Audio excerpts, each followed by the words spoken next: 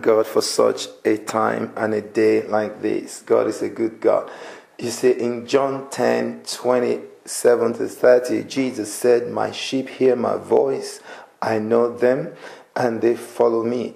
And I give them eternal life, and they shall never perish. Neither shall anyone snatch them out of my hand. For my Father, who has given them to me, is greater than all, and no one is able to snatch them out of my Father's hands. I and the Father are one." Jesus here completely identifies with the Father in every way. And the issue of identification or identity is so important. How is your Christianity? When they saw them first in Antioch, they called them Christians. Why? Because they were just like Christ. Are you like Christ? Is your Christianity like Christ in any way?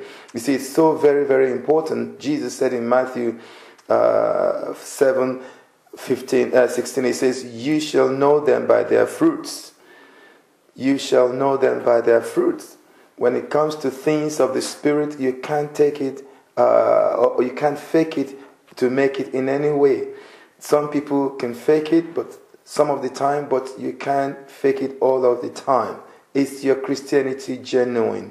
We're advised not to be carried away by the sheep clothing. It is the fruits. Many times we're after the gift. Many times we're after the talent. But God is looking for the fruits. He's looking for the fruit of the Spirit. It is the fruit that verifies and authenticates our personality in terms of our in relationship with God. How are you? Are you bearing the fruits?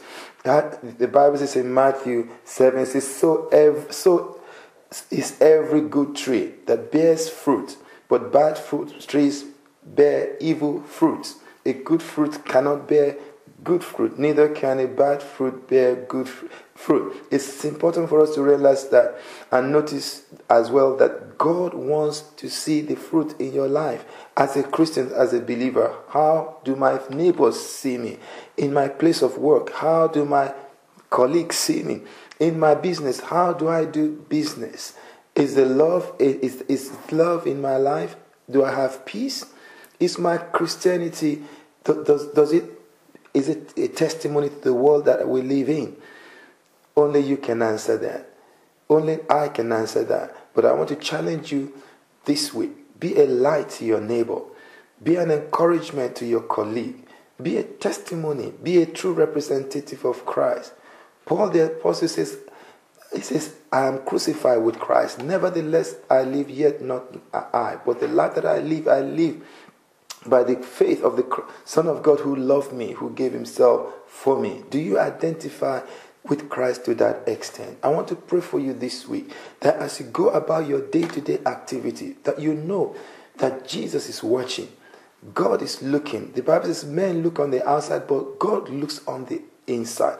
I want to encourage you to take your Christianity serious, especially in these days that we're in. Take the service serious. It's appointed unto men to die once, after which judgment. Are you happy with the way your life is? Are you a true testimony of who God is? If that's not the case, you can call God afresh into your life today. If you are falling, you can ask him to restore you. You can ask him to renew you. So before I go this morning, I want to pray for you. Lord, I pray for those who are listening this morning. The Lord, you will touch them. The Lord, you will renew them. The Lord, you will revive them. The Lord, you will restore them. The Lord, you will strengthen them on the inside. I pray for those who are going through challenges and difficult times.